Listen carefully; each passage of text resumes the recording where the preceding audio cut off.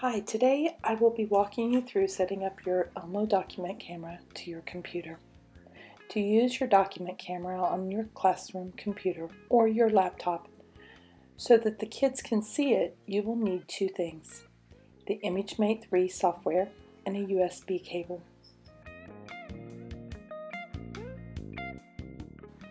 You may already have the software on your computer. To find it on your computer, go to your Spotlight and type in ImageMate. You will want to use the ImageMate 3.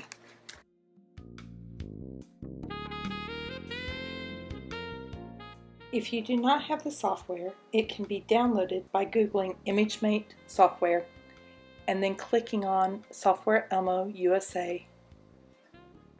It will take you to the elmousa.com/software site. Scroll down and find ImageMate 3. You can click on it and follow the directions to install it. Or you can get help from your tech person in the building or the tech office. Once you have the software installed, you will need to make sure your computer is hooked up to the Elmo. To do this, you need a USB port cable. You will plug the flat end of the cable into one of your computer's USB ports.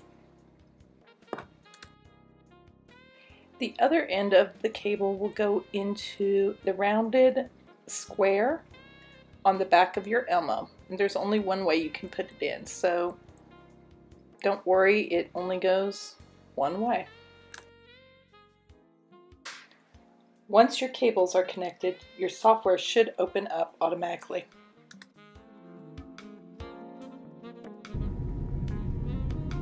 If you're using the older ImageMate document camera or Elmo document camera, you're going to be doing the same thing. Your cord for the USB is plugged into the side with, same as on the newer Elmos.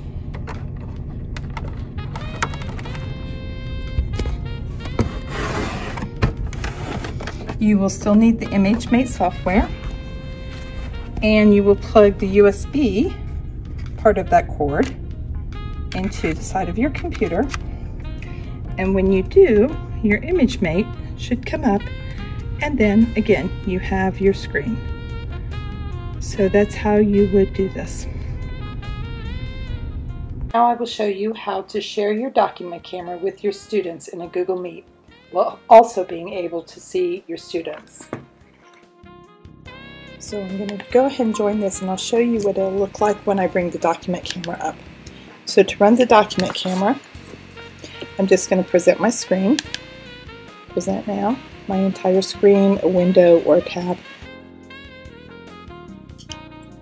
The window.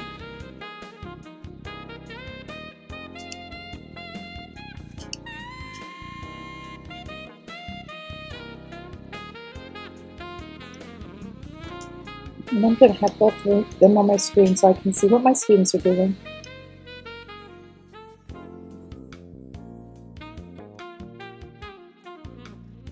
But now I can see that they can see what I'm doing with Elmo.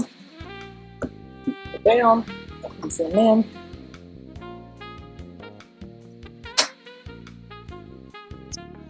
Okay, now my document camera is upside down, so my hand is down here at the bottom.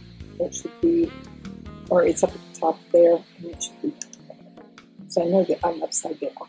So now there, that looks exactly like I have it on my table. So I'm going to do it right on here.